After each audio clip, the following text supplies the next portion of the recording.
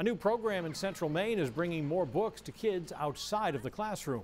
Erma's Books on the Bus launched today at the SeDoMoCha school in Dover-Foxcroft. The program is putting more than 800 books on school buses for kids in preschool through junior high, and the books will rotate among the buses so the kids have something to do on their long rides. And Erma, by the way, is a therapy dog who helps kids who struggle with reading. What Erma does is she gives a really non-judgmental way for children to enjoy a book.